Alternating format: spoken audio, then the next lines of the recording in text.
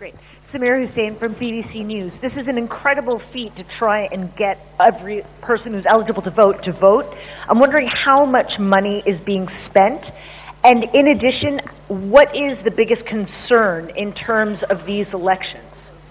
Okay. The lady in the fourth row over there with that black dress, उनको दे दीजिए, माइकर, middle में, हाँ उनको जो बीच में है, वो लेडी जो है, हाँ, give it to her, yes. Switch on your mic.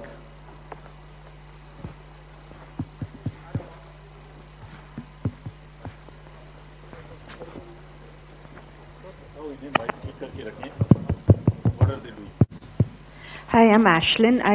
You said in your speech that... Can you just introduce yourself? I'm Ashlyn Matthew. From? National Herald. Thank you. You had said in your speech that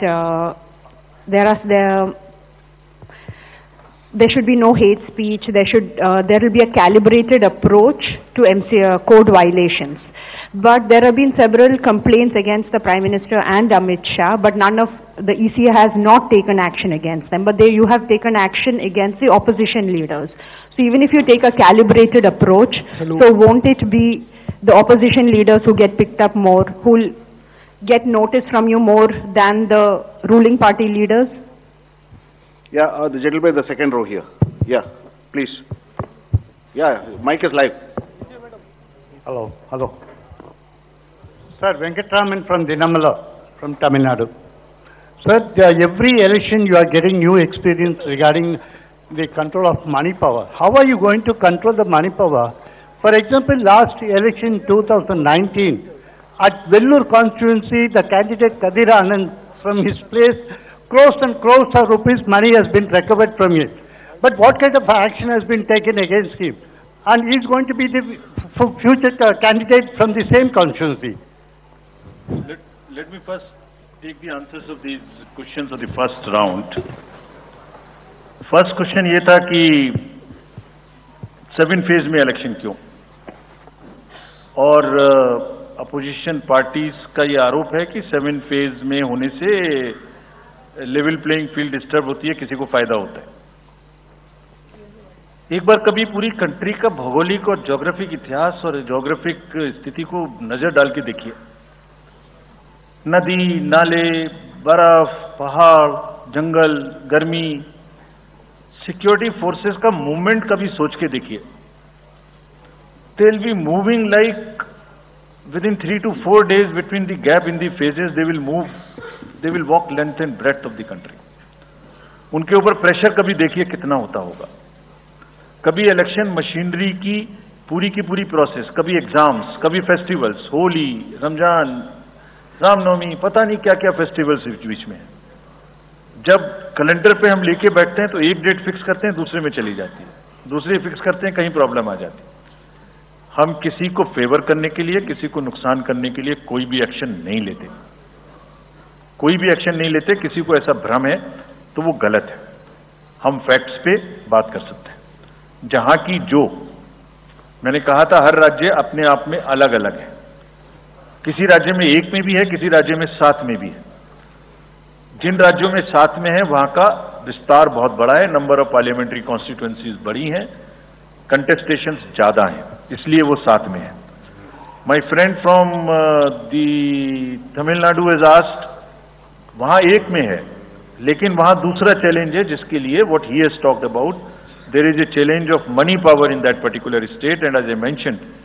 we are extremely careful of what he has asked. If you learn it from the assembly elections which happened in another southern state recently, we have been able to cure that menace of money power to a very large extent, and we would control this. Please don't be worried. Similarly, I'll on the expenditure side take this question from BBC that how much we spend. Each candidate is allowed to spend in the parliamentary constituencies up to 80 lakhs, up to limit, and in the assembly up to 90 lakhs, and in the assembly up to 38. So if you combine amongst the candidates, that's the upper limit, which is the expenditure. You have asked about, somebody asked about EVMs. EVMs के बारे में मैं बहुत बार बता चुका हूं, लेकिन ठीक है, आपने फिर क्वेश्चन पूछा है तो,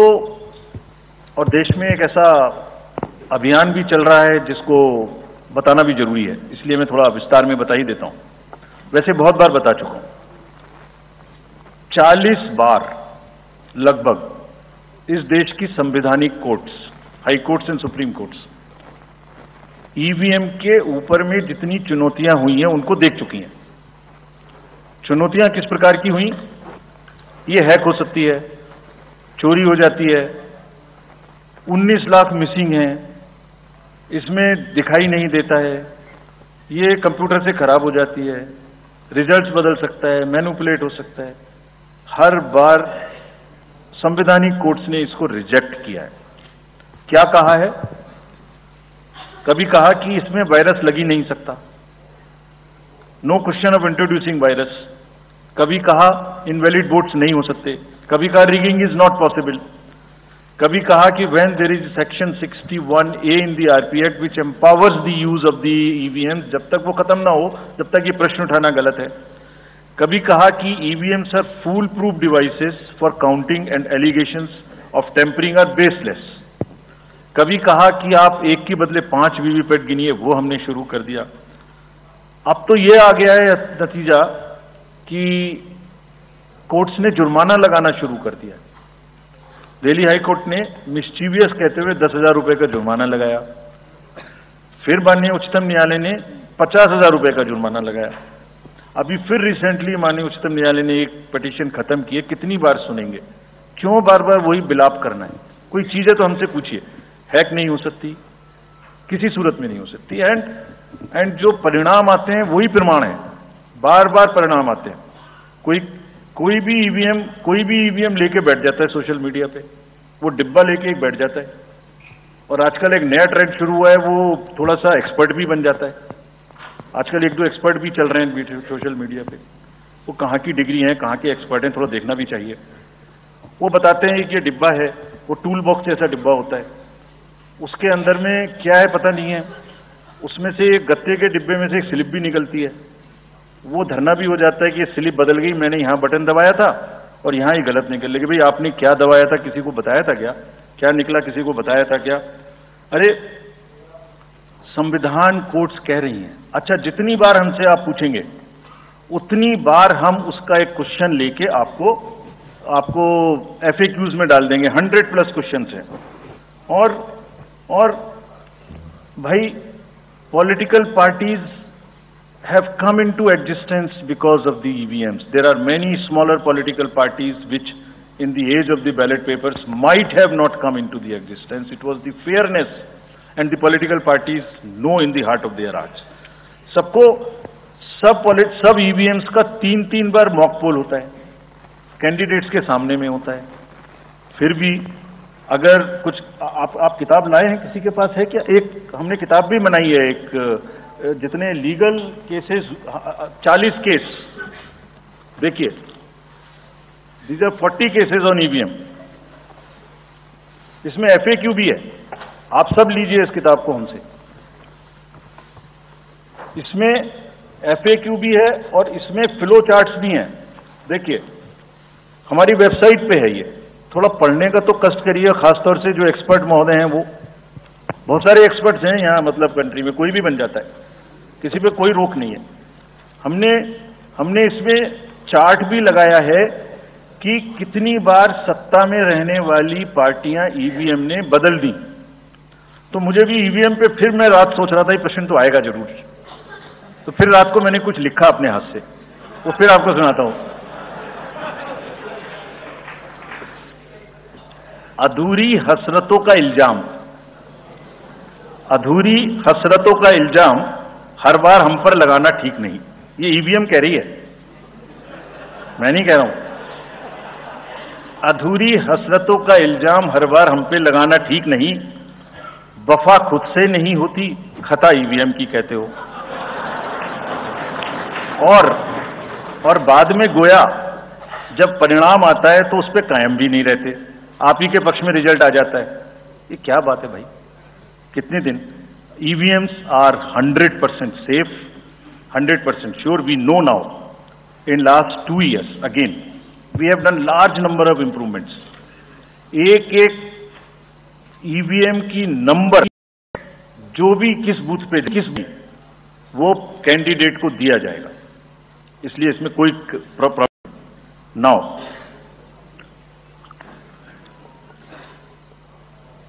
जो एमसीसी के बारे में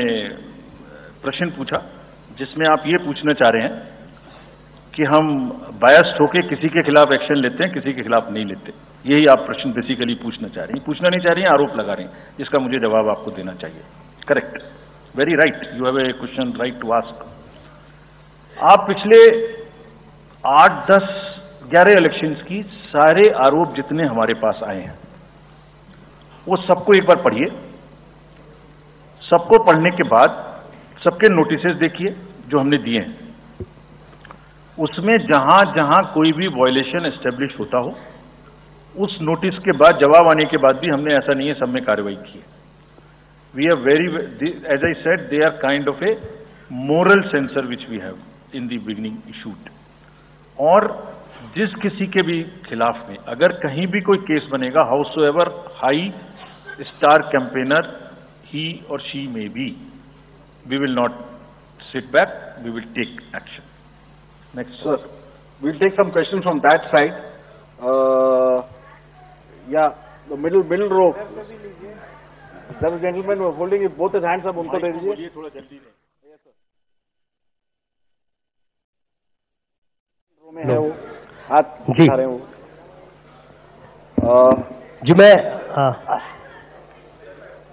जी मैं आशीष हूँ अमर उजाला डिजिटल से। मेरा सवाल है सर, जो आपने अभी 4M की बात की थी उसके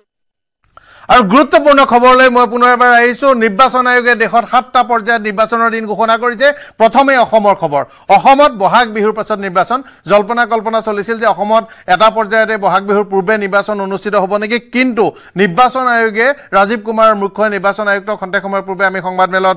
দেখিলো যে অসমত 3 পৰ্যায়ত নিৰ্বাচন হ'ব আৰু এই 3টা পৰ্যায়ৰ নিৰ্বাচনত অসমৰ যি বিহুৰ পিছৰ পৰা নিৰ্বাচন হ'ব। প্ৰথম পৰ্যায়ৰ ভোট গ্ৰহণ হ'ব 19 এপ্ৰিল তাৰিখে, অৰ্থাৎ বহাগ বিহুৰ পিছত 14 তাৰিখে বহাগ বিহু। গতিকে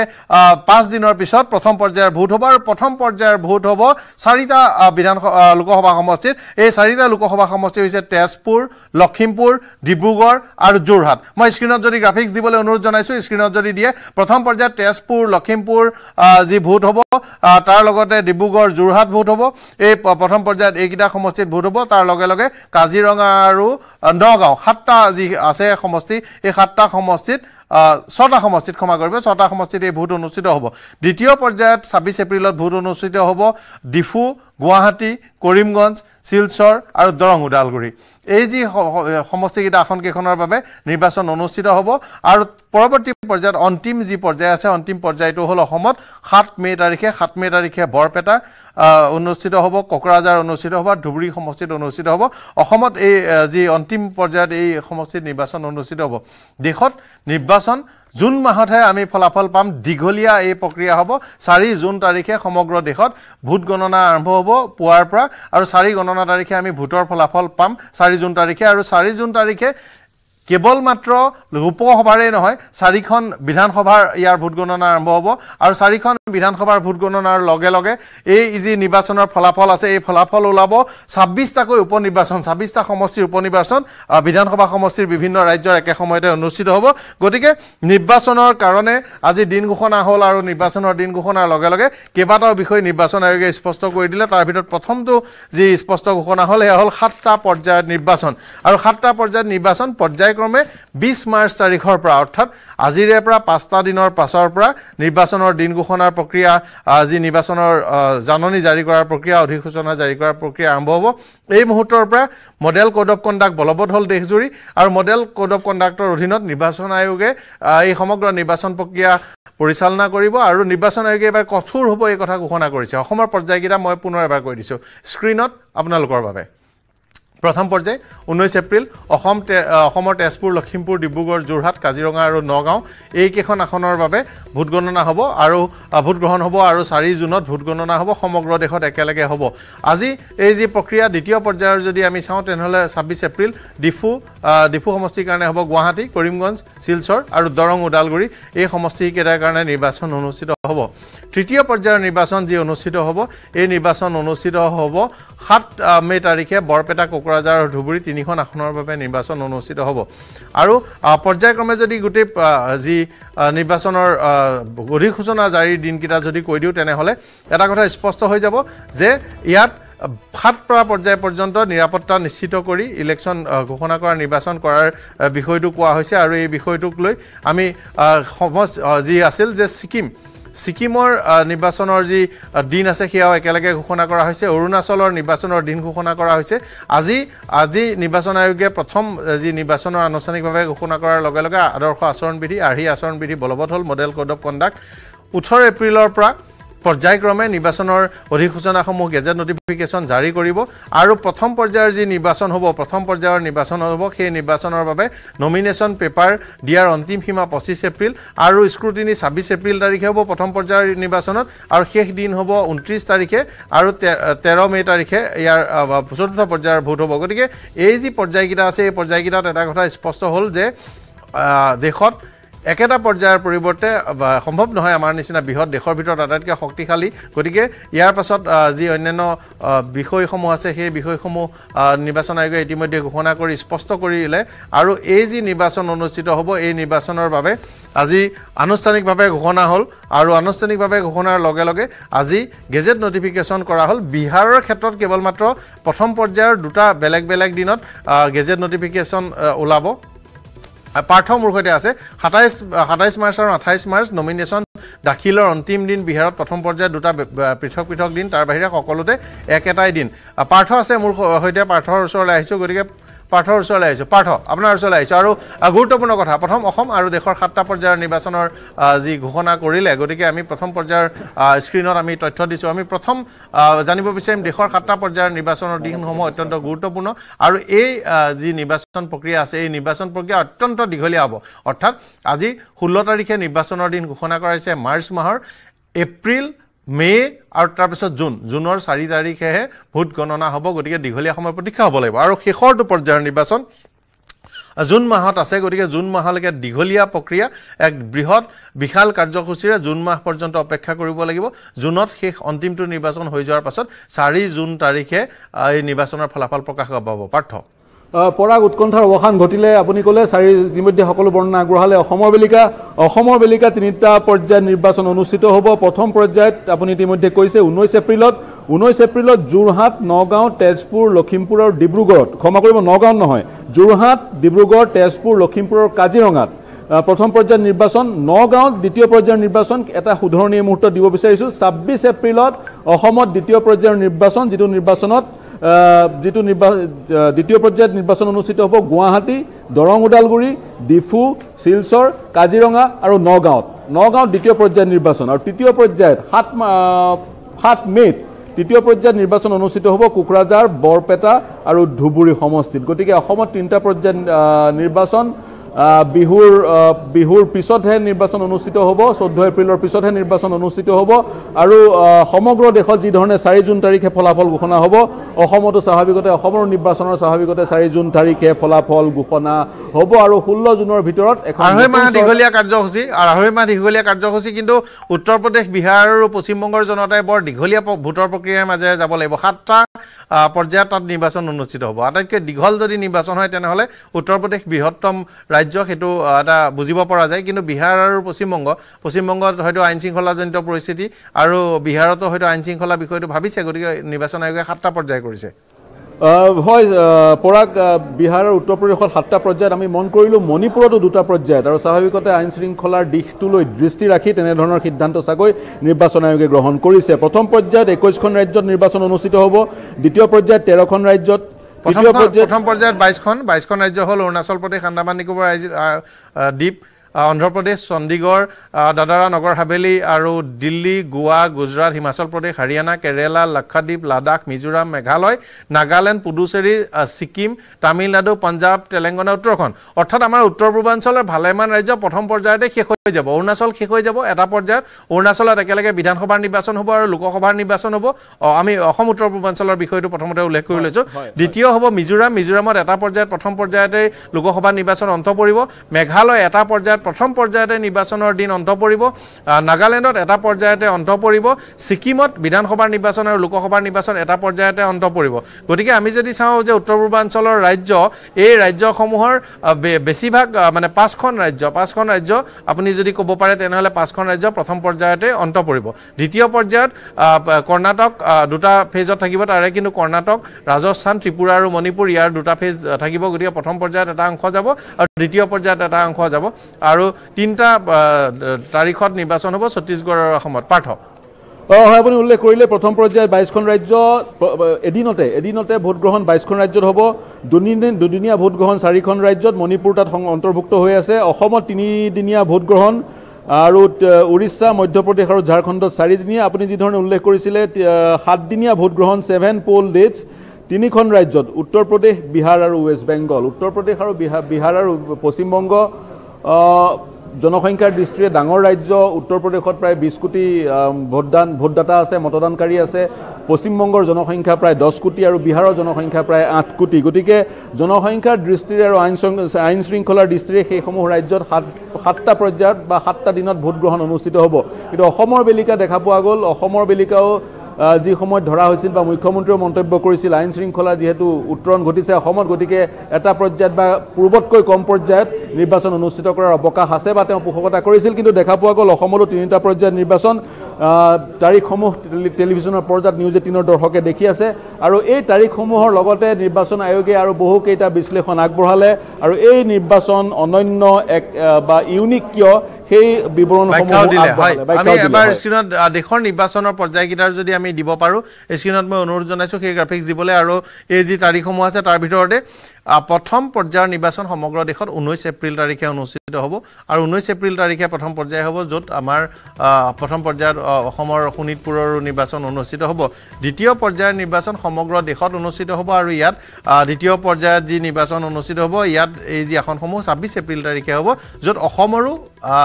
সমষ্টি আছে তৃতীয় পৰ্যায়ৰ সমগ্ৰ দেশত নিৰ্বাচন হ'ব 7 মে তাৰিখে ইয়াত অসমৰো আছে অৰ্থাৎ 7 মে তাৰিখৰ পাছত অসমৰ যি নিৰ্বাচনী প্ৰক্ৰিয়া এই নিৰ্বাচনী প্ৰক্ৰিয়া অসমত অন্ত পৰিব অসমত শেষ ভোট 7 মে তাৰিখে কিন্তু তাৰ পাছতো দেশত 13 মে তাৰিখে ভোট হ'ব তাৰপিছত 20 মে তাৰিখে ভোট হ'ব শেষৰটো 6 নম্বৰ 25 মে তাৰিখে ভোট হ'ব আৰু সপ্তম পৰ্যায় 1 জুন তাৰিখে ভোট হ'ব আৰু 4 জুন তাৰিখে অৰ্থাৎ শেষৰ যি ফেজ শেষৰ যি পৰ্যায়ৰ ভোট গ্ৰহণ সেয়া 1 জুন তাৰিখে হোৱাৰ পাছত মাত্ৰ মাজত আৰু দুটা দিন আছে 2 আৰু 3 4 তাৰিখে পুৱাৰে পৰা ভোট গণনা আৰম্ভ হ'ব আৰু এই খুচি অত্যন্ত গুৰুত্বপূৰ্ণ হৈছে আজি এই যি নিৰ্বাচনৰ দিন ঘোষণা কৰিছে এই দিন ঘোষণা কৰাৰ লগে লগে যি তাৰিখসমূহ আছে এই তাৰিখসমূহ সকলোৰে বাবে গুৰুত্বপূৰ্ণ হ'ব প্ৰথম পেজত 22খন ৰাজ্যৰ বিষয়ে কোৱা হৈছে আৰু 102টা সংসদীয় সমষ্টি দ্বিতীয় পৰ্যায়ত 89টা তৃতীয় পৰ্যায়ত 94টা চতুৰ্থ পৰ্যায়ত 96টা পঞ্চম পেজত 49টা ষষ্ঠ পেজত 57টা আৰু সপ্তম পেজত 57টা যি সমষ্টিৰ কাৰণে ভোট অনুষ্ঠিত হ'ব আৰু এই ভোটৰ বাবে ইতিমধ্যে নিৰ্বাচন আয়োগে যি ইয়াৰ তালিকা সবিস্তাৰিত সকলো তথ্য প্ৰকাশ কৰিলে নিৰ্বাচন আয়োগৰ হেণ্ডআউটত আৰু এই যি নিৰ্বাচন আছে এই নিৰ্বাচনৰ দিন ঘোষণাৰ লগে লগে যি অসমত অন্তিম পৰ্যায়ৰ নিৰ্বাচনৰ পিছত আমি আৰু অপেক্ষা কৰিব লাগিব ভালেমান দিন আমি 13 মে তাৰিখৰ পৰা প্ৰায় দীঘলীয়া সময় অপেক্ষা কৰি থাকিব লাগিব জুনলৈকে মানে 20 দিনতকৈ অধিক সময় 20 দিন আমাৰ মাজত আমি অপেক্ষা কৰিব লাগিব জুনত 4 জুনত ভোট গণনালৈকে দীঘলীয়া সময় কিন্তু 4 জুনত লোকসভা নিৰ্বাচনৰ ভোট গণনা 4খন ৰাজ্যৰ বিধানসভা নিৰ্বাচনৰ ভোট গণনা 26টা বিধানসভা সমষ্টিৰ দেশৰ বিভিন্ন ৰাজ্যৰ উপ নিৰ্বাচনৰ ভোট গণনা পাৰ্থ হয় অসমৰ অন্তিমটো ভোট গণনা শেষৰটো পৰ্যায়ৰ ভোট গণনাৰ পিছত অসম আজৰি হৈ পৰিব আৰু অপেক্ষা কৰিব লাগিব উৎকণ্ঠা বিৰাজ কৰিব 4 জুনৰ ভোট গণনালৈকে আমি নিৰ্বাচন আয়োগে বিভিন্ন বিশ্লেষণ আগবঢ়াইছিল নিৰ্বাচন আয়োগ কিয় অনন্য বা নিৰ্বাচন আয়োগৰ ইতিহাস নিৰ্বাচন আয়ুক্তগৰাকীয়ে মুখ্য নিৰ্বাচন আয়ুক্তগৰাকীয়ে বৰ্ণনা কৰা পৰিলক্ষিত হ'ল 97 কোটি পঞ্জীকৃত ভোটাৰ্ছ আছে ভাৰতবৰ্ষত এইবাৰ 10.5 লাখ পলিং ষ্টেচনছ হ'ব 1.5 কোটি পোলিং অফিচিয়েল পোলিং বিষয়া আৰু নিৰাপত্তাৰ বিষয়া সুৰক্ষা প্ৰদান কৰিবলৈ নিৰাপত্তাৰ বিষয়া থাকিব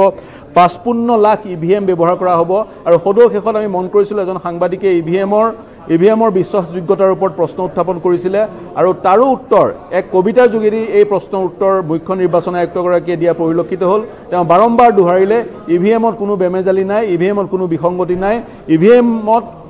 কোনো বেমেজালি কৰিব নোৱাৰে বিসংগতি কৰিব নোৱাৰে মেনিপুলেট কৰিব নোৱাৰে এই নিশ্চয়তা এই প্ৰতিশ্ৰুতি এই নিশ্চয়তা তেওঁ দেশবাসীক দিলে 4 লাখ ভেহিকল ব্যৱহাৰ হ'ব 4 লাখ গাড়ী ব্যৱহাৰ হ'ব এই নিৰ্বাচনটো পৰিচালনা কৰিবলৈ এইবোৰ যিবোৰ পৰিসংখ্যা আছে এইবোৰ পৰিসংখ্যাৰ বিশ্লেষণ নিৰ্বাচন আয়োগে আগবঢ়ালে তাৰ সমান্তৰালকৈ নিৰ্বাচন আয়োগে দেশবাসীক জনালে 17টা জেনেৰেল ইলেকশ্যন অনুষ্ঠিত কৰিছে 1952 চনৰ পৰা এতিয়ালৈকে এইটো হ'ব আমাৰ 2024ৰটো হ'ব অষ্টাদশ 400ৰো অধিক এছেম্বলি ইলেকশ্যন ৰাজ্যৰ নিৰ্বাচন অনুষ্ঠিত কৰিছে নিৰ্বাচন আয়োগে 16টা ৰাষ্ট্ৰপতিৰ নিৰ্বাচন আৰু 16টা উপৰাষ্ট্ৰপতিৰ নিৰ্বাচন আয়োগে অনুষ্ঠিত কৰিছে গতিকে নিৰ্বাচন আয়োগ হৈছে গোল্ড ষ্টেণ্ডাৰ্ড আৰু এইবাৰো স্বচ্ছ নিকা নিৰ্বাচন পৰিচালনা কৰাৰ দিশে তেওঁলোক আগবাঢ়িছে নিৰ্বাচন আয়োগৰ বদ্ধপৰিকৰ এইবাৰ নিৰ্বাচন আয়োগ স্বচ্ছ নিকা নিৰ্বাচন অনুষ্ঠিত এইবাৰ নিৰ্বাচন আয়োগে কৰিব তাৰ কাৰণে বিভিন্ন ব্যৱস্থা গ্ৰহণ কৰা হৈছে তিনিটা যি মূল সমস্যা সেই সমস্যাকেইটা কেনেদৰে সমাধান কৰিব বা সেই সমস্যাকেইটা কেনেদৰে প্ৰতিহত কৰা হ'ব এই সন্দৰ্ভতো বিশদ বিশ্লেষণ মুখ্য নিৰ্বাচন আয়ুক্তগৰাকী আগবঢ়োৱা পৰিলক্ষিত হৈছে তিনিটা নহয় ক্ষমা কৰিব 4টা সমস্যা মানি power muscle power miss information আৰু এমচিচিৰ ভায়োলেশ্যন অৰ্থাৎ পইচাৰ ব্যৱহাৰ নিয়মৰ বৰ্হিভূতভাৱে আৰু গুণ্ডা বাহিনীয়ে ভোটাৰক প্ৰলোভিত কৰা বা প্ৰভাৱিত কৰাৰ যি প্ৰক্ৰিয়া সেই প্ৰক্ৰিয়াকো প্ৰতিহত কৰাৰ বিশেষ ব্যৱস্থা গ্ৰহণ কৰিব এবাৰ নিৰ্বাচন আয়োগে তাৰ পিছত এমচিচি অৰ্থাৎ মডেল কোড অফ কণ্ডাক্ট নিৰ্বাচনী আচৰণ বিধি উলংঘা যাতে নহয় বা উলংঘা কৰা সকলক যদি শাস্তি দিব পাৰে তাৰ কাৰণেও বিশেষ ব্যৱস্থা থাকিব আপুনি কৈ আছিল ইয়াৰ পূৰ্বৰ বুলেটিনটোত এপ কেইটাৰ কথা মুখ্য নিৰ্বাচন আয়ুক্তই দেশবাসীক আহ্বান জনাইছে সেই এপসমূহৰ যোগেদি ফটো বা তেনে ধৰণৰ নিৰ্বাচন উলংঘা কৰাৰ বিষয়ে যদি দৃষ্টিগোচৰ হয় কোনোবা ভোটাৰৰ সদায় হয় ভোটাৰৰ তেওঁলোকে ফটো উঠাই বা সেই বিষয়ে লিখি সেই এপটোত অভিযোগ নিৰ্বাচন আয়োগক দিব পাৰিব লোকেশ্যন নিৰ্বাচন আয়োগে নিজে উলিয়াই ল'ব আৰু মুখ্য নিৰ্বাচন আয়ুক্তগৰাকীয়ে প্ৰতিশ্ৰুতি দিছে নিশ্চিতি প্ৰদান কৰিছে যিগৰাকী ভোটাৰে অভিযোগ দিব যি স্থানৰ পৰা অভিযোগ দিব তাৰ চকুৰ সন্মুখত নিৰ্বাচনী বিধি উলংঘা হোৱাৰ সেই স্থানত পোলিং স্কোৱাড সেই স্থানত পাই যাবগৈ 100 মিনিটৰ ভিতৰত পোলিং স্কোৱাড পাই যাবগৈ বুলি প্ৰতিশ্ৰুতি দিছে মুখ্য নিৰ্বাচন আয়ুক্তই অসমৰ নিৰ্বাচনৰ সমূহৰ তাৰিখ ইতিমধ্যে আপুনি কৈ আছিলে প্ৰথম পৰ্যায়ত 19 এপ্ৰিল শোণিতপুৰ লখিমপুৰ ডিব্ৰুগড় যোৰহাট আৰু কাজিৰঙা নিৰ্বাচন অনুষ্ঠিত হ'ব দ্বিতীয় পৰ্যায়ত 26 এপ্ৰিলত গুৱাহাটী নগাঁও ডিফু শিলচৰ ক্ষমা কৰিব মই পুনৰ কৈছো 26 এপ্ৰিল দ্বিতীয় পৰ্যায়ত নগাঁও ডিফু শিলচৰ কৰিমগঞ্জ দৰং ওদালগুৰি তৃতীয় পৰ্যায়ত 7 মেত গুৱাহাটী বৰপেটা ধুবুৰী কোকৰাঝাৰ মই পুনৰ কৈছো প্ৰথম পৰ্যায়ত শোণিতপুৰ লখিমপুৰ ডিব্ৰুগড় যোৰহাট আৰু কাজিৰঙা দ্বিতীয় পৰ্যায়ত নগাঁও ডিফু শিলচৰ কৰিমগঞ্জ ওদালগুৰি আৰু তৃতীয় পৰ্যায়ত গুৱাহাটী বৰপেটা ধুবুৰী আৰু কোকৰাঝাৰ পৰাগ হয় অতি গুৰুত্বপূৰ্ণ তথ্য আপুনি দিছে পাঠ আপুনি আমাৰ সৈতে সংযুক্ত হওক কিন্তু অৰুণাচলৰ নিৰ্বাচন আৰু ছিকিমৰ নিৰ্বাচনো একেলগে সমাপ্ত হ'ব উত্তৰ পূৰ্বাঞ্চলৰ নিৰ্বাচন বুলিবলৈ মণিপুৰক লৈ কিছু বিষয় উপস্থাপন হোৱাৰ বাহিৰে আন কোনো ধৰণৰ উদ্বিগ্নতা নিৰ্বাচন আয়োগৰ বাবে নাই গতিকে এই কথাটো আজি নিৰ্বাচন আয়োগৰ তাৰিখ ঘোষণাটো এইটো স্পষ্ট হৈ পৰিল এতিয়া আটাইতকৈ গুৰুত্বপূৰ্ণ কথা হ'ব যে এই মুহূৰ্তৰ পৰা নিৰ্বাচনৰ আদৰ্শ আচৰণবিধি ইয়াত বলবৎ হ'ল আৰু তেওঁলোকৰ যি চিভিজিল এপ আছে ইভিজিল এপ ডাউনলোড কৰি ল'বলৈ দেশৰ ভোটাৰসকলক আহ্বান জনাইছে এতিয়া অতি লক্ষণীয় পাঠ মই আকৌ এবাৰ আহিছোঁ যে 543খন আসনৰ বাবে নিৰ্বাচন অনুষ্ঠিত হ'ব কিন্তু 2.5 মাহ প্ৰতীক্ষা 2.5 মাহতকৈও বেছি হয় 4 দিন বহুত দিন ৰ'ব লাগিব হয় 2.5 মাহ বৰ দীঘলীয়া প্ৰক্ৰিয়া আৰু কিছু ইন্টাৰেষ্টিং তথ্য আছে ইতিমধ্যে ইলেকশ্যনৰ তাৰিখ মই ক'লোৱে ইলেকশ্যনৰ তাৰিখ অসমৰ ৰাইজে ইতিমধ্যে গম পাইছে আৰু কিছুমান ইন্টাৰেষ্টিং তথ্য আছে ঘৰলৈ নিৰ্বাচন আয়োগৰ প্ৰতিনিধি ঘৰলৈ যাব কিছু বিশেষ ব্যক্তিৰ ঘৰলৈ যাব বিশেষ বয়সৰ ব্যক্তিৰ ঘৰলৈ যাব আৰু তেওঁলোকে ঘৰৰ পৰাই নিজৰ মতদান সাব্যস্ত কৰিব পাৰিব ভোট প্ৰদান কৰিব পাৰিব নিজৰ পছন্দৰ প্ৰাৰ্থীক এতিয়া প্ৰশ্ন হয় কোন সকল লোকৰ ঘৰলৈ নিৰ্বাচন আয়োগৰ প্ৰাৰ্থী যাব 85 বছৰৰ ঊৰ্ধ্বৰ লোকসকলৰ মতদাতাসকলৰ ঘৰলৈ যাব নিৰ্বাচন আয়োগ আৰু তাৰ সমান্তৰালকৈ দিব্যাংগসকলৰ যিসকলৰ 40%তকৈ বেছি ডিসেবল হয় যিসকল তেওঁলোকৰ ঘৰলৈ যাব কিন্তু যদিহে সেইসকল লোকে পোলিং বুথলৈ আহি মতদান কৰাৰ ইচ্ছা কৰে তেওঁলোকে আহি কৰিব পাৰিব পোলিং বুথতো 85 বছৰৰ ঊৰ্ধ্বৰ লোকসকলৰ কাৰণে সকলো ব্যৱস্থা থাকিব এই কথা নিশ্চিতি ইতিমধ্যে ইলেকশন কমিশনাৰে কৰিছে হয় আমি কেইটামান তাৰিখ যদি আমি দৰ্শকৰ বাবে কৈ দিব পাৰো যে অসমত নমিনেশন প্ৰক্ৰিয়া কেতিয়া আৰম্ভ হ'ব এইটো কথা প্ৰথম পৰ্যায়ৰ যি ভোট আছে স্ক্ৰিনত আপোনালোকে দেখিছে সমষ্টি কেইটা প্ৰথম পৰ্যায়ৰ ভোট হ'বলগীয়া সমষ্টি কেইটাত 16 মাৰ্চ তাৰিখ আজি ঘোষণা কৰিলাৰ 20 মাৰ্চ তাৰিখৰ পৰা নমিনেশন দিব পাৰিব 20 মাৰ্চ গটিকে মাজত আৰু সময় নাই 20 মাৰ্চৰ পৰা নমিনেশন দিব পাৰিব আৰু নমিনেশন দিয়াৰ অন্তিম তাৰিখটো হ'ল 27 মাৰ্চ 27 মাৰ্চলৈকে দিব পাৰিব নমিনেশন আৰু কেৱল মাত্ৰ বিহাৰৰ বাবে এই তাৰিখটো 28 মাৰ্চ প্ৰথম পৰ্যায়ৰ অসমৰ যিকিটা সমষ্টিত ভোট অনুষ্ঠিত হ'ব গতিকে নমিনেশন অসমত প্ৰথম পৰ্যায়ৰ নমিনেশন আৰম্ভ হ'ব যি প্ৰথম পৰ্যায় শোণিতপুৰ লখিমপুৰ ডিব্ৰুগড় এই আসনসমূহ যোৰহাট আৰু কাজিৰঙা 19 এপ্ৰিল তাৰিখে ইয়াৰ ভোট হ'ব আৰু 19 এপ্ৰিল তাৰিখে ভোট হ'বৰ বাবে 27 মাৰ্চ তাৰিখে এই সমষ্টি কেইটাৰ বাবে নমিনেশন প্ৰক্ৰিয়া আৰম্ভ হ'ব 28 মাৰ্চ তাৰিখে নমিনেশনৰ পৰীক্ষা হ'ব সকলো মনোনয়নৰ 30 মাৰ্চ তাৰিখ হ'ল নিৰ্বাচনৰ যি মনোনয়ন প্ৰক্ৰিয়া প্ৰত্যাহাৰৰ শেষ দিন আৰু 19 এপ্ৰিল তাৰিখে শুকুৰবাৰ পৰিছে 19 এপ্ৰিল তাৰিখ শুকুৰবাৰ বিহু আমাৰ সাত বিহুৰ মাজতে যদি দেখিবলৈ পোৱা যায় সাত বিহুৰ মাজতে আমি প্ৰথম পৰ্যায়ৰ ভোটলৈ যাম আৰু সমগ্ৰ দেশত একেলগে গণনা হ'ব গতিকে প্ৰথম পৰ্যায়ৰ নিৰ্বাচন আমাৰ সাত বিহুৰ ভিতৰত পৰিল আৰু প্ৰথম পৰ্যায়ৰ সমষ্টি কেইটা হৈছে আমি ইতিমধ্যে স্ক্ৰিনত দেখুৱাইছো আৰু প্ৰথম পৰ্যায়ৰ ভোট গ্ৰহণ 19 এপ্ৰিল কিন্তু 27 মাৰ্চ তাৰিখলৈকে নমিনেশন দিব পাৰিব 20 তাৰিখৰ পৰা নমিনেশন গতিকে মাজত আৰু সময় নাই 20 তাৰিখৰ পৰা আমি সাজু হ'বৰ হৈছে প্ৰথম পৰ্যায়ৰ সমষ্টি কেইটা এই যি 19 এপ্ৰিলৰ নিৰ্বাচন দ্বিতীয় পৰ্যায়ৰ প্ৰক্ৰিয়াটোৰ কাৰণে 28 মাৰ্চৰ পৰা মনোনয়ন পত্ৰ দাখিলৰ কাম আৰম্ভ হ'ব আৰু 4 এপ্ৰিল তাৰিখে মনোনয়ন পত্ৰ দাখিলৰ কাম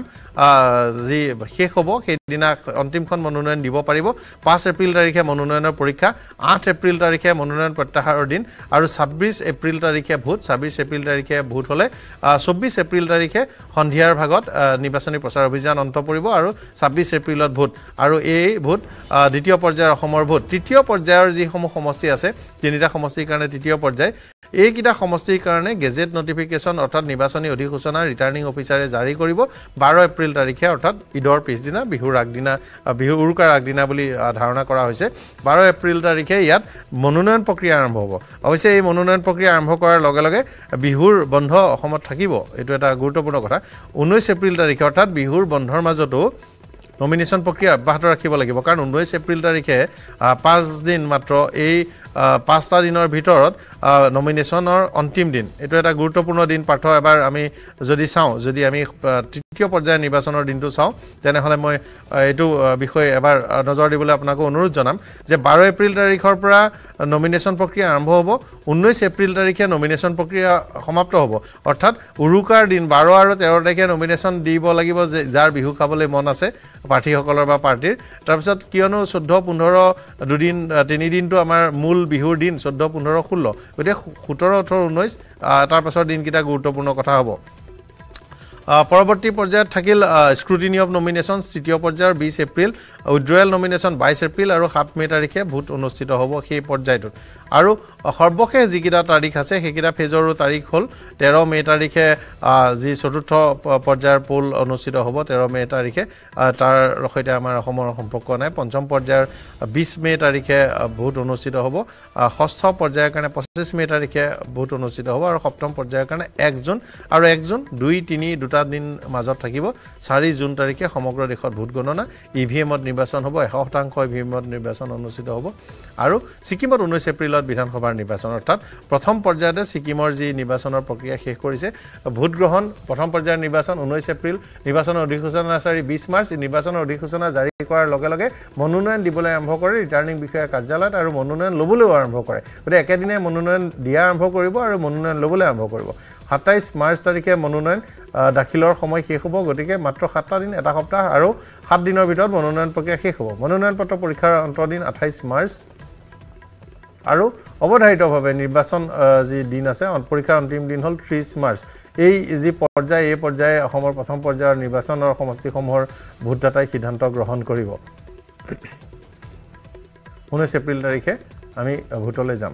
চতুৰ্থ পৰ্যায় 13 মে তাৰিখে 13 মে তাৰিখে 18 তাৰিখ নিৰ্বাচনৰ অধিসূচনা জাৰি মনোনয়ন পত্ৰ দাখিলৰ অন্তিম দিন 25 এপ্ৰিল 26 তাৰিখ মনোনয়ন পত্ৰ পৰীক্ষাৰ অন্তিম দিন আৰু মনোনয়ন পত্ৰ প্ৰত্যাহাৰৰ অন্তিম দিন 29 এপ্ৰিল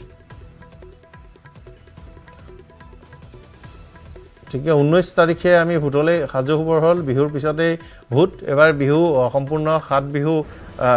মাজতে আমি এটা দিন ভোটৰ বাবে এৰিব লাগিব ভোট দিব লাগিব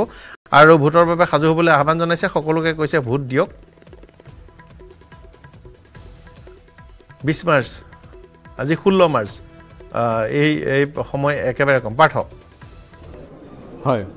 বিহুৰ সময়ত আমাৰ এটা পৰ্যায়ৰ নিৰ্বাচনৰ কাৰণে পাৰ্থ 12 তাৰিখে নমিনেশ্যন দিয়া কাম আৰম্ভ হ'ব দ্বিতীয় পৰ্যায়টোৰ কাৰণে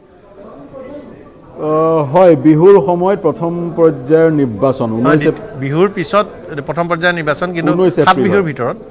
হয় 7 বিহুৰ ভিতৰত আপুনি মনোনয়ন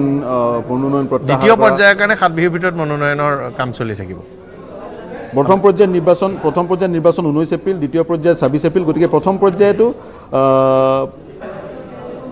প্ৰথম পৰ্যায়ত আৰু দ্বিতীয় পৰ্যায়ত এক প্ৰকাৰ বিহু সোমাই পৰিব গোটেই প্ৰক্ৰিয়াটোত কাৰণ 19 এপ্ৰিলত নিৰ্বাচন শোণিতপুৰ লখিমপুৰ ডিব্ৰুগড় যোৰহাট আৰু কাজিৰঙা দ্বিতীয় পৰ্যায়ত নগাঁও ডিফু শিলচৰ কৰিমগঞ্জ ওদালগুৰি গতিকে কিন্তু আমি দেখা পাইছিলোঁ নিৰ্বাচন আয়ুক্ত গৰাকীয়ে সংবাদমেল সম্বোধন কৰোঁতে বিহাৰৰ এটা উৎসৱৰ কাৰণে কিছু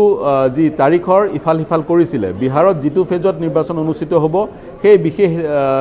যিটো পৰ্যায়ত সেই বিশেষ দিনটো পৰিছে সেই পৰ্যায়টোত কেৱল বিহাৰৰ কাৰণে কিছু সালসলনি কৰা পৰিলক্ষিত হৈছিল আৰু সম্ভৱতঃ জম্মু কাশ্মীৰৰ কাৰণেও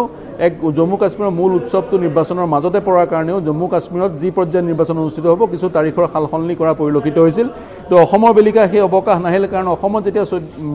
মূল তাৰিখকেইটা ৰঙালী বিহুৰ মূল তাৰিখকেইটাত নিৰ্বাচন অনুষ্ঠিত নহয় বা ভোট গ্ৰহণ অনুষ্ঠিত নহয় 19 এপ্ৰিল আমি মন কৰিলোঁ প্ৰথম পৰ্যায় 26 এপ্ৰিল দ্বিতীয় পৰ্যায় 7 মে তৃতীয় পৰ্যায় 7 মেৰ নিৰ্বাচনী প্ৰক্ৰিয়াটো মনোনয়ন পত্ৰ গ্ৰহণ কৰা মনোনয়ন পত্ৰ প্ৰত্যাহাৰ কৰা চূড়ান্ত প্ৰাৰ্থীৰ তালিকা প্ৰকাশ কৰা ইত্যাদি গোটেই প্ৰক্ৰিয়াসমূহত কিন্তু বিহু সোমাই পৰিছে গতিকে তেনে ক্ষেত্ৰত কিছু উৎসৱৰ মাজতে কিছু এনে ধৰণৰ কাৰণ পাৰ্থ টেকনিক্যালি আমি 7 মে তাৰিখৰ যিটো তৃতীয় পৰ্যায় আছে তাৰ কাৰণে 12 এপ্ৰিল তাৰিখে নটিফিকেশ্যন ওলাব তাৰমানে যিদিনা নটিফিকেশ্যন উলিয়ে সেইদিনাখনে ৰিটাৰ্নিং অফিচাৰ অৰ্থাৎ সেই লোকসভা সমষ্টিটোৰ যিখন জিলা যিটো ডিসি অফিচক সমষ্টিটোৰ ৰিটাৰ্নিং অফিচাৰ হিচাপে ঘোষণা কৰা হয় তেওঁ 12 এপ্ৰিল তাৰিখে নটিফিকেশ্যন উলিয়াব সেইদিনাখনেই তেওঁৰ কাৰ্যালয়ত নমিনেশ্যন পেপাৰ্স প্ৰাৰ্থীসকলে সংগ্ৰহ কৰিব পাৰিব অৱশ্যে আজিকালি নমিনেশ্যন পেপাৰ্স অনলাইনো ল'ব পাৰে যিমান হ'ব অনলাইন ব্যৱস্থা কৰিছে এপৰ পৰা ডাউনলোড কৰিব পাৰিব প্ৰাৰ্থীৰ বাবে এপৰ ব্যৱস্থা কৰিছে প্ৰাৰ্থীৰ খৰচৰ বাবে এপৰ ব্যৱস্থা কৰিছে প্ৰাৰ্থীৰ পাৰমিশন ইত্যাদি কথাৰ কাৰণে এপৰ ব্যৱস্থা কৰিছে আৰু প্ৰাৰ্থীৰ যিবোৰ তথ্য পাতি ইত্যাদি যোগান দিবলৈ আবেদন ইত্যাদিৰ কাৰণে এপৰ ব্যৱস্থা কৰিছে এটা প্ৰথম কথাটো হ'ল যে তৃতীয় পৰ্যায়ৰ যিটো নিৰ্বাচন আছে তৃতীয় পৰ্যায়ৰ নিৰ্বাচনটোত 12 এপ্ৰিল তাৰিখে অৰ্থাৎ 11 এপ্ৰিল লিড হোৱাৰ সম্ভাৱনা আছে যদি জুন দেখাৰ ৰমজান মাহৰ অন্তিমটো জুন দেখাৰ দেৰি হয় তেতিয়াহলে 12 এপ্ৰিলত ঈদ হোৱাটো বৰ আচৰিত কথা নহয় কিন্তু আমি ধৰি ললো যে 11 এপ্ৰিলত হ'ব কাৰণ এবাৰ আমি দেখিছো মধ্যপ্ৰদেশত এদিন আগতেই তেওঁলোকে ৰমজান আৰম্ভ কৰিছে সাধাৰণতে পিছদিনা আমাৰ ইয়াত জুন দেখে গতিকে 12 এপ্ৰিল যদি খোলা বাৰো হয় নমিনেশ্যন দিবলৈ আৰম্ভ কৰিব তৃতীয় পৰ্যায়ত 19 এপ্ৰিল তাৰিখে নমিনেশ্যন দিয়াৰ প্ৰক্ৰিয়া শেষ অৰ্থাৎ এবাৰ বিহু কেইবাটা সমষ্টিত বিহুত নিৰ্বাচন লাগি থাকিব এফালে ভোটৰ প্ৰস্তুতি এফালে নিৰ্বাচনৰ প্ৰস্তুতি হয় মই সেই কথাই কৈ আছিলোঁ ঈদ আৰু বিহু দুটা উৎসৱ আপুনি 7 মেৰ যিদিনাখন 7 মেৰ ভোট গ্ৰহণ আৰু সেই 7 মেৰ ভোট গ্ৰহণৰ কাৰণে যি মনোনয়ন প্ৰদান কৰা প্ৰত্যাহাৰ কৰা বা মনোনয়নৰ গোটেই প্ৰক্ৰিয়াটোৰ মাজতে ঈদো পৰিব বিহু পৰিব ইত্যাদি গতিকে স্বাভাৱিকতে উৎসৱৰ পৰিৱেশৰ মাজতে নিৰ্বাচন আহিলে কিন্তু মুখ্য নিৰ্বাচন আয়ুক্তগৰাকীয়ে কৈছে এয়াও এক উৎসৱ গণতন্ত্ৰ উৎসৱ বিশ্বৰ সৰ্ববৃহৎ এক উৎসৱ এইটোৱে ভাৰতবৰ্ষৰ এক মাত্ৰ উৎসৱ যিটো উৎসৱত ভাৰতবৰ্ষৰ প্ৰতিটো প্ৰান্তৰ প্ৰতিজন মানুহ জড়িত হৈ পৰে অন্তৰ্ভুক্ত হৈ পৰে গতিকে এই উৎসৱ উদযাপন কৰিবলৈ তেওঁ আহ্বান জনাইছে প্ৰতিজন ব্যক্তিক এই উৎসৱৰ সৈতে জড়িত হ'বলৈ আহ্বান জনাইছে গতিকে যিহেতু তাৰিখ ঘোষণা হ'লে পৰৱৰ্তী সময়ত আমি বিভিন্ন সময়ত দেখিছিলোঁ ৰাজ্যসমূহৰ পৰা অনুৰোধ গ'লে বা বিভিন্ন ৰাজনৈতিক দল বা আন দল সংগঠনৰ পৰা অনুৰোধ গ'লে কেতিয়াবা তাৰিখ তাৰিখৰ পৰিৱৰ্তন হয় কিন্তু এই মুহূৰ্তলৈকে এই তাৰিখটো আমি চূড়ান্ত বুলি ধৰি ল'ব লাগিব আমি নিজে প্ৰস্তুত হ'ব লাগিব সংবাদ মাধ্যমেই হওক জনতাই হওক বিহুৰ মাজতে আন এক উৎসৱ এমব্ৰেছ কৰিবলৈ আন এক উৎসৱক গ্ৰহণ কৰিবলৈ যিটো হৈছে গণতন্ত্ৰ উৎসৱ যিটো উৎসৱৰ যোগেদি আমি দেশৰ চৰকাৰ গঠন কৰিম আৰু বহুকেইটা বিষয়ত আলোকপাত নিৰ্বাচন আয়ুক্তগৰাকীয়ে কোৱা পৰিলক্ষিত হ'ল চি ভিজিল এপৰ বিষয়ে তেওঁ ক'লে সেই এপৰ যোগেদি যদি কোনোবাই নিয়ম উলংঘা কৰিছে অভিযোগ দিব পাৰিব 100 মিনিটৰ ভিতৰত অভিযোগকাৰীৰ ওচৰত হাজিৰ হ'বগৈ নিৰ্বাচন স্কোৱাড প্ৰতিখন জিলাতে এটা কণ্ট্ৰোল ৰুম থাকিব কণ্ট্ৰোল ৰুমত যি 4টা এমৰ মই কথা ক'লোঁ মিছ ইনফৰমেশ্যন মানি পাৱাৰ মাছল পাৱাৰ আৰু MCC ভাইলেশ্যন এই 4টা বিষয় প্ৰতিখন জিলাৰ কণ্ট্ৰোল ৰুমত এই 4টা মিনেছ এই 4টা সমস্যাৰ চোকা দৃষ্টি ৰাখিব বিচক্ষণ বিষয়া আৰু য'তেই উলংঘা হৈছে তাতেই ব্যৱস্থা গ্ৰহণ কৰাৰ শাস্তিমূলক ব্যৱস্থা গ্ৰহণ কৰাৰ পদক্ষেপ নিৰ্বাচন আয়োগে ল'ব এনেধৰণৰ বিষয়বোৰ তেওঁ ক'লে আৰু এটা গুৰুত্বপূৰ্ণ ইণ্টাৰেষ্টিং ফেক্ট মন কৰিলোঁ মই 100 বছৰৰ ঊৰ্ধ্বৰ ভোটাৰৰ তেওঁ পৰিসংখ্যাটো ক'লে 100 বছৰৰ ঊৰ্ধ্বৰ ভোটাৰো আছে ভাৰতবৰ্ষত 100 বছৰৰ ঊৰ্ধ্বৰ 85 বছৰ ঊৰ্ধ্বৰ 82 লাখ ভোটাৰ্ছ আছে যিসকলৰ ওচৰলৈ নিৰ্বাচন আয়োগৰ প্ৰতিনিধি তেওঁলোকক ঘৰলৈ যাব যদি তেওঁলোকে বিচাৰে ঘৰৰ পৰা তেওঁলোকে মতদান সাব্যস্ত কৰিব পাৰিব আৰু 100 বছৰৰ ঊৰ্ধ্বৰ ভাৰতীয়ৰ সংখ্যা বা ভোটাৰৰ সংখ্যা হৈছে 2,18,000 স্বাভাৱিকতে যিহেতু 85 বছৰ ওপৰ লোকসকলৰ যদি ঘৰলৈ নিৰ্বাচন আয়োগৰ প্ৰতিনিধি গৈছে এওঁলোকৰ ওচৰলৈ যাব কিন্তু যদি এওঁলোকে ইচ্ছা কৰে পোলিং বুথত আহি ভোট মতদান সাব্যস্ত কৰিব পাৰিব আৰু নিৰ্বাচন আয়ুক্তগৰাকীয়ে কৈছে সচৰাচৰ এইসকল লোকে প্ৰত্যক্ষভাৱে সুশৰীৰে নিৰ্বাচনৰ এই উৎসৱটোত অংশগ্ৰহণ কৰিব বিচাৰে আৰু যদিহে তেওঁলোক নিজে আহি সুশৰীৰে মতদান কৰিব বিচাৰে তেতিয়াও সকলো ব্যৱস্থা কৰা হ'ব হুইল চেয়াৰ ইত্যাদি পুনৰ যদি ফেষ্টিভেলৰ প্ৰসংগটোলৈ আহোঁ হয় আপুনি বৰ প্ৰাসংগিক এটা কথা উত্থাপন কৰিছে এই বিষয়ত নিৰ্বাচন ৰাজনৈতিক দলসমূহে কি ধৰণে প্ৰতিক্ৰিয়া প্ৰকাশ কৰে সেয়া লক্ষণীয় হ'ব বহু পুৰণি নিয়মৰ কথাও নিৰ্বাচন আয়ুক্তগৰাকীয়ে পুনৰ দোহৰা পৰিলক্ষিত হ'ল অপৰাধ সম্পৰ্কীয় তথ্য বা কোনো প্ৰাৰ্থীৰ বিৰুদ্ধে যদি অপৰাধমূলক গোচৰ আছে সেই সন্দৰ্ভত বাতৰি কাকতত 3বাৰ বিজ্ঞাপন দিবলৈও দিব্যাংপন দিয়াৰ যি নিয়ম সেই নিয়ম এবাৰো প্ৰযোজ্য হ'ব তাৰ সমান্তৰালকৈ আহ্বান জনাইছে ৰাজনৈতিক দলসমূহক কোনো ধৰণৰ হিংসাৰ আশ্ৰয় নল'বলৈ এইবাৰ চোকা দৃষ্টি ৰাখিব নিৰ্বাচন আয়োগে যিমান ডাঙৰ ষ্টাৰ কেম্পেইনাৰ হয় কোনো ধৰণৰ আপোচ কৰা নহ'ব মডেল কোড অফ কণ্ডাক্ট উলংঘা কৰিলেই তেওঁৰ বিৰুদ্ধে ব্যৱস্থা গ্ৰহণ কৰা হ'ব আৰু এইবাৰ ষ্ট্ৰিক্ট মনিটৰিং কৰিব নিৰ্বাচন আয়োগে বিশেষকৈ ছ'চিয়েল মিডিয়াত মুখ্য নিৰ্বাচনী আয়ুক্তগৰাকী কৈছে মই স্ক্ৰীনত পাঠ আপুনি কৈ থাকক মই স্ক্ৰীনত অসমৰ নিৰ্বাচনৰ তাৰিখ কেইটা পৰ্যায়ক্ৰমে সমষ্টিসহ দিবলৈ অনুৰোধ জনালোঁ হয় নিউজ 18 দৰ্শকে স্ক্ৰীনত অসমৰ নিৰ্বাচনৰ তাৰিখকেইটা স্ক্ৰীনত দেখা পাই থাকিব 19 এপ্ৰিল 26 এপ্ৰিল 7 মে বিহুৰ মাজতে সমষ্টিকেইটা জানিব বিচাৰিছে গতিকে প্ৰথম পৰ্যায় যিকেইটা সমষ্টি হ'ব প্ৰথম পৰ্যায়ত শোণিতপুৰ সংসদীয় সমষ্টি প্ৰথম পৰ্যায় লখিমপুৰ সংসদীয় সমষ্টি প্ৰথম পৰ্যায় ডিব্ৰুগড় সংসদীয় সমষ্টি প্ৰথম পৰ্যায় যোৰহাট সংসদীয় সমষ্টি প্ৰথম পৰ্যায় কাজিৰঙা সংসদীয় সমষ্টি 19 এপ্ৰিল তাৰিখে ভোট প্ৰথম পৰ্যায়ৰ সমষ্টিকেইটা চালোঁ দ্বিতীয় পৰ্যায় 26 এপ্ৰিল তাৰিখে ভোট নগাঁও সংসদীয় সমষ্টি দ্বিতীয় পৰ্যায় ডিফু সংসদীয় সমষ্টি দ্বিতীয় পৰ্যায় কৰিমগঞ্জ সংসদীয় সমষ্টি দ্বিতীয় পৰ্যায় শিলচৰ সংসদীয় সমষ্টি দ্বিতীয় পৰ্যায় দৰং ওদালগুৰি সমষ্টি গুৱাহাটী সংসদীয় সমষ্টি তৃতীয় পৰ্যায় 7 মে তৃতীয় পৰ্যায় বৰপেটা সংসদীয় সমষ্টি তৃতীয় পৰ্যায় 7 মে কোকৰাঝাৰ সংসদীয় সমষ্টি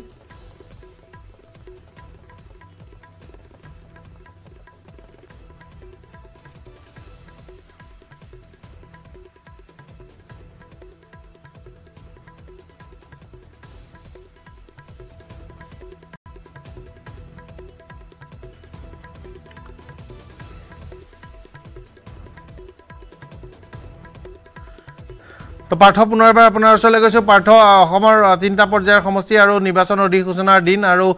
তাৰিখসমূহ আমি স্ক্ৰীনত দিছোঁ আৰু টিকা আৰু দিবলৈ অনুৰোধ কৰিছোঁ আৰু স্ক্ৰীনত এয়া আপোনালোকৰ অসমৰ গোটেইকেইটা সমষ্টিৰ নিৰ্বাচনী তথ্য পাৰ্থ নিৰ্বাচনী তথ্য স্ক্ৰীনত নিউজ 18 দৰ্শকে দেখা পাই আছে আৰু ইতিমধ্যে আপুনি বাকি তাৰিখসমূহ ঘোষণা কৰিলে প্ৰথম মই আকৌ এবাৰ দৰ্শকৰ জ্ঞাতাৰ্থে জনাব বিচাৰিছোঁ প্ৰথম পৰ্যায়ৰ নিৰ্বাচন 19 এপ্ৰিল অধিসূচনা জাৰি কৰিব 20 মাৰ্চত মনোনয়ন পত্ৰ দাখিলৰ অন্তিম দিন 27 মাৰ্চ মনোনয়ন পত্ৰ পৰীক্ষাৰ অন্তিম দিন পৰীক্ষণৰ অন্তিম দিন অৰ্থাৎ স্ক্ৰুটিনিৰ অন্তিম দিন হৈছে 28 মাৰ্চ মনোনয়ন পত্ৰ প্ৰত্যাহাৰৰ অন্তিম দিন হৈছে 30 মাৰ্চ দ্বিতীয় পৰ্যায়ত 19 এপ্ৰিলত নিৰ্বাচন 19 এপ্ৰিলত অধিসূচনা জাৰি 28 মাৰ্চ মনোনয়ন পত্ৰ দাখিলৰ অন্তিম দিন 27 মাৰ্চ মনোনয়ন পত্ৰ স্ক্ৰুটিনিৰ 28 মাৰ্চ অন্তিম দিন আৰু প্ৰত্যাহাৰৰ দিন হৈছে 30 মাৰ্চ তৃতীয় পৰ্যায়ত 19 এপ্ৰিলত নিৰ্বাচন 19 এপ্ৰিলৰ ইতিমধ্যে তাৰিখসমূহ আপুনি বিস্তৃতভাৱে জনালে আৰু কিছুমান ইন্টাৰেষ্টিং ফেক্টছ নিৰ্বাচন আয়োগে জনোৱা পৰিলক্ষিত হৈছিল যেহেতু আমি নিৰ্বাচনী আচৰণ বিধিৰ কথা কৈ আছিলোঁ মুখ্য নিৰ্বাচনী আয়ুক্তগৰাকীয়ে সংবাদমেল আৰম্ভ কৰোঁতেই স্পষ্ট কৰি দিছে প্ৰথম তেওঁ শব্দটো কোৱা মাত্ৰকে দেশত প্ৰযোজ্য হ'ল model code of conduct MCC সন্দৰ্ভত নিৰ্বাচনী আচৰণ বিধি সন্দৰ্ভত মন্ত্ৰী বিধায়কে কি কৰিব পাৰিব কি নকৰিব পাৰিব এই বিষয়ত সবিস্তাৰে আমি বিভিন্ন সময়ত বৰ্ণনা আগবঢ়াই আছিলোঁ পুনৰ যদি ৰাইজৰ জ্ঞাতাৰ্থে আমি কওঁ আৰু যিহেতু যাতে স্বচ্ছৰ নিকা নিৰ্বাচন অনুষ্ঠিত কৰিব পৰা যায় সেই উদ্দেশ্য আগত ৰাখি চি ভিজিল এপ এটাও মুকলি কৰিছে বা আগৰ পৰাই আছিল সেই এপটোৰ যোগেদি সচেতন ভোটাৰে অভিযোগ দিব পাৰিব নিৰ্বাচন আয়োগক আৰু নিৰ্বাচন আয়োগে প্ৰতিশ্ৰুতি দিছে নিশ্চিতি প্ৰদান কৰিছে সেই ভোটাৰজনৰ কাষত 100 মিনিটৰ ভিতৰত ফ্লাইং স্কোৱাড হাজিৰ হ'বগৈ স্বাভাৱিকতে জিলা প্ৰশাসনৰ লোক হাজিৰ হ'বগৈ যিসকল সেইটো সময় আপোনাৰ ওচৰলৈ আহিছোঁ এবাৰ বলেন আছে মোৰ সৈতে সংযুক্ত হৈ বলেন আপুনি ক'ত আছে কাৰ সৈতে আছে বৰপণি আদিত্য মই উপস্থিত আছোঁ ৰাজ্যিক বিজেপি কাৰ্যালয়ত আৰু ৰাজ্যিক বিজেপি কাৰ্যালয়ত আজি গুৰুত্বপূৰ্ণ এখন বৈঠক অনুষ্ঠিত হৈছিল আৰু তাৰ পিছত এই মুহূৰ্তত মোৰ সৈতে আছে পবিত্ৰ মাৰ্ঘেৰিটা সাংসদ পবিত্ৰ মাৰ্ঘেৰিটা আছে গতিকে তেখেতৰ পৰা পোনে পোনে জানিব বিচাৰিম কাৰণ যিহেতুকে নিৰ্বাচনী আয়োগে ইতিমধ্যে নিৰ্বাচনী অধিসূচনা জাৰি কৰিলে 3টা পৰ্যায়ত নিৰ্বাচন অনুষ্ঠিত হ'ব সেই কথাখিনি ইতিমধ্যে অসমৰ ৰাজ্য অৱগত হৈছে কিন্তু তাৰ লগে লগে প্ৰতিটো ৰাজনৈতিক দলেও ইতিমধ্যে প্ৰায় এমাহ ধৰি সময় পাব গতিকে এই যি নিৰ্বাচনৰ প্ৰতিটো ৰাজনৈতিক দলে কি ধৰণে আগবাঢ়িব কি কথা অকণমান আমি এই মুহূৰ্তত পবিত্ৰ মাৰ্ঘেৰিটাৰ ওচৰলৈ আহিছোঁ যে ইতিমধ্যে দেশৰ নিৰ্বাচন আয়োগে নিৰ্বাচনী অধিসূচনা জাৰি কৰিলে 3টা পৰ্যায়ত অনুষ্ঠিত হ'ব আৰু সময় আপোনালোকে প্ৰায় এমাহ সময় লাভ কৰিব এতিয়া আপুনি কিয় দিছিলে মই সুধিছোঁ যে আপোনালোকে যিহেতু ইতিমধ্যে 14টা লোকসভা সমষ্টিৰ বাবে মন্ত্ৰীগৰাকীক দায়িত্ব দিছে লগতে আপোনালোকে একোজনকৈ প্ৰভাৰীও দিছে সহপ্ৰভাৰী দিছে হয় ইতিমধ্যে মই আমাৰ DY 365ক কৈছোঁ একেলগে পুনৰবাৰ চমুকৈ কৈ দিওঁ যে আমি সকলো সময়তে নিৰ্বাচনৰ বাবে সাজু থাকোঁ আৰু এইবাৰ যিটো নিৰ্বাচনৰ দিন ঘোষণা কৰিছে সেইটোলৈ ব্যক্তিগতভাৱে মই আদৰণি জনাইছোঁ আৰু দলগতভাৱে যিহেতু আলোচনা হোৱা নাই গতিকে দলীয় অসন্তুষ্টিৰ কথা মই ক'ব নোৱাৰোঁ আৰু আমি সদায় সাজু থাকোঁ আমাৰ ইতিমধ্যে আমাৰ সাংবাদিক মহোদয়ে কৈছে যে আমাৰ 14টা লোকসভা সমষ্টিত আমাৰ মেনেজমেণ্ট কমিটি গঠন হৈছে প্ৰতিটো বিধানসভাত আমাৰ মেনেজমেণ্ট কমিটি গঠন হৈছে মেনেজমেণ্ট কমিটিবিলাক বা ব্যৱস্থাপনা সমিতিৰ আকৌ 36খন উপসমিতি আছে তাত ইস্তাহাৰ বা সংকল্প পত্ৰ প্ৰস্তুত কৰাৰ পৰা বুথ মেনেজমেণ্টৰ পৰা ছপা বিজ্ঞাপন সকলোবিলাক সামৰি লৈ 36খন কমিটি সকলোতে গঠন কৰা হৈ গ'ল তাৰ উপৰিও আজি 126 জন বিশেষ প্ৰভাৰী বা ইনচাৰ্জ আমি নিযুক্ত কৰিছোঁ গতিকে আমাৰ সম্পূৰ্ণৰূপে সাজু হৈ আছোঁ খালি নিৰ্বাচন আহিব লাগে আৰু আপোনালোকৰ সমীক্ষা মতে আমি জানো যে 12খনতকৈ অধিক আসন আমি লাভ কৰিম আৰু এইবাৰ অসমৰ বুলি নহয় ভাৰতৰ প্ৰত্যেকটো প্ৰান্তত এইবাৰ ভোট দিব দেশবাসীয়ে মোদীৰ বাবে আমাৰ প্ৰত্যেক সমষ্টিত নিজৰ একোগৰাকী সন্মানীয় প্ৰাৰ্থী আছে কিন্তু as a whole N A broad sense আমাৰ প্ৰত্যেকে এইবাৰ মোদীজীক ভোট দিব যাতে বিকশিত ভাৰতৰ সংকল্পৰে আগবঢ়া মোদীজীক তৃতীয়বাৰৰ কাৰণে প্ৰধানমন্ত্ৰী ৰূপে প্ৰতিষ্ঠিত কৰিব পাৰি অধিষ্ঠিত কৰিব পাৰি তাৰ বাবে আমাৰ এইবাৰ প্ৰাৰ্থী হ'ল নৰেন্দ্ৰ মোদী আমাৰ প্ৰতীক হ'ল পদুম ফুল আৰু উন্নয়ন হ'ল আমাৰ চালিকা শক্তি আৰু ভাৰতীয় জনতা পাৰ্টীৰ দৰ্শন হ'ল আমাৰ আত্মা গতিকে তেনেধৰণে আমি আগবাঢ়ি যাম আপোনালোকৰ সমীক্ষাতে গম পাইছোঁ যে আমি 12খন আসন পাম গতিকে আমি খুব ইতিবাচক হিচাপে আগবাঢ়িম ৰাইজৰ আশীৰ্বাদ ল'বলৈ অসমৰ কথা চোৱা যদি বিহুৰ ঠিক পিছতে এই নিৰ্বাচন হ'ব না বিহুৰ আগতো হ'ব বিহুৰ পিছতো হ'ব পূৰ্বতেও আমি এইদৰে বিহুৰ আগে পিছে নিৰ্বাচন পাই গৈছোঁ গতিকে মই কৈছোঁ যে দুটা চেলিব্ৰেশ্যন হ'ব দেৰ will be two celebrations one celebration is our own bihu the other celebration is the celebrating this election to get Pradhan Mantri Narendra Modi ji as the Prime Minister of our country for third consecutive term there are two celebrations Bihu and Modimay Bharat গতিকে আমি দুইটা সমান্তৰালভাৱে লৈ যাম অসমীয়া মানুহে আমি অসমবাসীয়ে বিহু উদযাপন কৰিম আৰু মোদীজীক তৃতীয়বাৰৰ কাৰণে প্ৰধানমন্ত্ৰী অধিষ্ঠিত কৰিবৰ বাবে প্ৰধানমন্ত্ৰী পদত অধিষ্ঠিত কৰিবৰ বাবে নিৰ্বাচনটোকো এবাৰ মানুহে উদযাপন কৰিব মোৰ সৈতে আছে যোৰহাটৰ পৰা সংযুক্ত হৈ নিলয় বিহুৰ পিছত নিৰ্বাচন 3টা পৰ্যায়ত নিৰ্বাচন নীলয় যদি শুনি আছে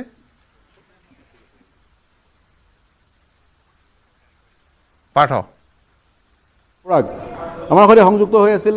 নীলয় ভট্টাচাৰ্য বলেন আছিল সংযুক্ত হৈ পবিত্ৰ মাৰ্ঘেৰিটাৰ মন্তব্য আগবঢ়ালেই প্ৰধানমন্ত্ৰী নৰেন্দ্ৰ মোদী তৃতীয়বাৰৰ বাবে শাসনলৈ আহিব সেই দাবী তেওঁলোকে উত্থাপন কৰিছিল আমি পাতি আছিলোঁ নিৰ্বাচন আয়োগৰ প্ৰেছ কনফাৰেন্সৰ বিষয়ে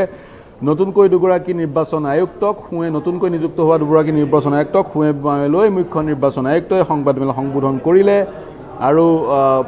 তাৰিখ ঘোষণা কৰিলে সমাগত 2024 নিৰ্বাচনৰ তেওঁৰ দৃষ্টিত তেওঁৰ সংজ্ঞাত তেওঁৰ ভাষাত এয়া হৈছে গণতন্ত্ৰৰ উৎসৱ সৰ্ববৃহৎ উৎসৱ এনে এক উৎসৱ যিটো উৎসৱত দেশৰ প্ৰতিটো প্ৰান্তৰ লোক সংযোজিত হয় আৰু এই উৎসৱটো যাতে সুচাৰুৰূপে পৰিচালনা কৰিব পৰা যায় স্বচ্ছ নিকাভাৱে পৰিচালনা কৰিব পৰা যায় তাৰ কাৰণে সকলো ব্যৱস্থা গ্ৰহণ কৰাৰ নিশ্চিতি প্ৰদান কৰিলে আৰু তেওঁ লগতে ক'লে এনে ধৰণৰ কাঢ়া ব্যৱস্থা জটিল কঠোৰ ব্যৱস্থা গ্ৰহণ কৰাৰ উদ্দেশ্যটো হৈছে লেভেল প্লেইং ফিল্ড এটা প্ৰদান কৰা আৰু লেভেল প্লেইং ফিল্ড এটা প্ৰদান কৰা অৰ্থাৎ শাসক দলটোৱে যাতে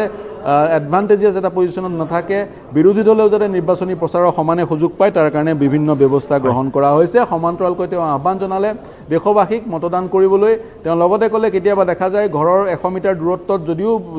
যদিও মতদান কেন্দ্ৰটো থকাৰ পিছতো বহু লোকে মতদান কৰিবলৈ নাযায় তেওঁলোকক আহ্বান জনালে মতদান কৰিবলৈ আৰু নিৰ্বাচন আয়োগে সুনিশ্চিত কৰিব দেশৰ প্ৰতিটো দুৰ্গম অঞ্চললৈ নিৰ্বাচন আয়োগৰ প্ৰতিনিধি যাব গৈ ভোট কেন্দ্ৰ মুকলি কৰিব যিমানেই দুৰ্গম নহওক পাহাৰ পৰ্বত নদী পাৰ হৈ নিৰ্বাচন আয়োগৰ প্ৰতিনিধি যাব গৈ ভোট কেন্দ্ৰ মুকলি কৰিব আৰু যাতে দেশৰ অন্তিমজন লোকে মতদান কৰিব পাৰে মতদান সাব্যস্ত কৰিব পাৰে সেই কথা নিৰ্বাচন আয়োগে নিশ্চিত কৰিব সেই প্ৰতিশ্ৰুতি নিৰ্বাচন আয়ুক্তগৰাকীয়ে দিলে তাৰ সমান্তৰালকৈ কি কি ব্যৱস্থা গ্ৰহণ কৰা হ'ব সেইখিনিও ক'লে মই ইতিমধ্যে জনাইছোৱে প্ৰতিখন জিলাতে কণ্ট্ৰল ৰুম থাকিব কণ্ট্ৰল ৰুমে চোকা দৃষ্টি ৰাখিব ছ'চিয়েল মিডিয়া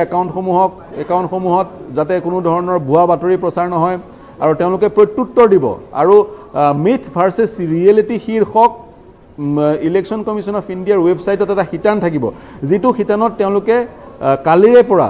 যিবোৰ ভুৱা বাতৰি আহিব সেই ভুৱা বাতৰিবোৰ খণ্ডন কৰি যাব আৰু প্ৰকৃত বাতৰিবোৰ প্ৰচাৰ কৰি গৈ থাকিব গতিকে দীঘলীয়া প্ৰক্ৰিয়া আৰু আপুনি কৈছে 2.5 মাহ জুৰি এই প্ৰক্ৰিয়া যি প্ৰক্ৰিয়াৰ আজিৰ পৰা আৰম্ভণি ঘটিল আৰু সমাপ্ত হ'ব 4 জুন তাৰিখে যিদিনাখন ফলাফল ঘোষণা কৰা হ'ব আৰু ফলাফল ঘোষণা কৰাৰ পিছত 16 জুনৰ ভিতৰত নতুন চৰকাৰখনে কাম কাজ আৰম্ভ কৰিব লাগিব অৰ্থাৎ শপত গ্ৰহণ 16 জুন তাৰিখে বা তাৰ পূৰ্বেই কৰিব লাগিব পুনৰ নিৰ্বাচনৰ প্ৰসংগটোলৈ আহোঁ জিলা আয়ুক্তসকলক বিশেষ নিৰ্দেশনা প্ৰদান ইতিমধ্যে কৰা হৈছে একে ঠাইতে 3 বছৰ অধিক কাৰ্যনিৰ্বাহ কৰা যিসকল বিষয়াসকলক বদলি কৰাৰ নিৰ্দেশ নিৰ্বাচন আয়োগে দিছে তাৰ সমান্তৰালকৈ বিভিন্ন চৰকাৰী প্ৰতিষ্ঠানত বিভিন্ন ৰাজ্যসমূহত কণ্ট্ৰেকচুৱেল এমপ্লয়ীসমূহক নিযুক্তি দিয়া হয় কণ্ট্ৰেকচুৱেল ব্যৱস্থাৰ যোগেদি বহু লোকক নিযুক্তি দিয়া হয় তেনে লোকৰ দ্বাৰা নিৰ্বাচনী কাম কাজ পৰিচালনা নকৰিবলৈ নিৰ্দেশ দিয়া হৈছে হিংসাৰ আশ্ৰয় নল'বলৈ নিৰ্দেশ দিয়া হৈছে কোনোবাই যদি হিংসাৰ আশ্ৰয় লয় তেওঁ যিমানেই ষ্টাৰ কেম্পেইনাৰ নহওক তেওঁৰ বিৰুদ্ধে ব্যৱস্থা গ্ৰহণ কৰাৰ নিশ্চিতি আজি মুখ্য নিৰ্বাচন আয়ুক্তগৰাকীয়ে প্ৰদান কৰিছে বিশেষকৈ যি কামসমূহ নিৰ্বাচনী আচৰণবিধি প্ৰযোজ্য হোৱাৰ পিছত কৰিব নোৱাৰিব সেই কামসমূহ কৰিলে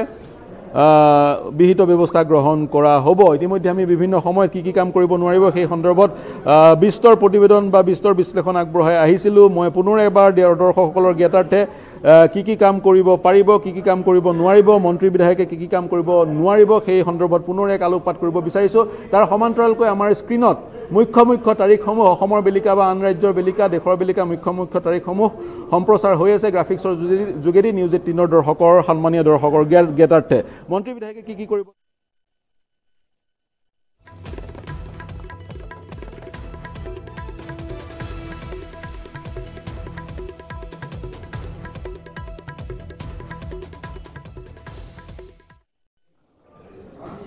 হয় আমি কথা পাতি আছিলোঁ নিৰ্বাচন আয়ুক্তৰ প্ৰেছ কনফাৰেন্সৰ এই মুহূৰ্তত আমি ল'ব লাগিব এটা বাণিজ্যিক বিৰতিৰ পিছত এই প্ৰেছ কনফাৰেন্স সন্দৰ্ভত আৰু অধিক তথ্য লৈ আহিম কিন্তু এই মুহূৰ্তত লৈছোঁ এটা বাণিজ্যিক বিৰতি শীঘ্ৰে ঘূৰি আহিম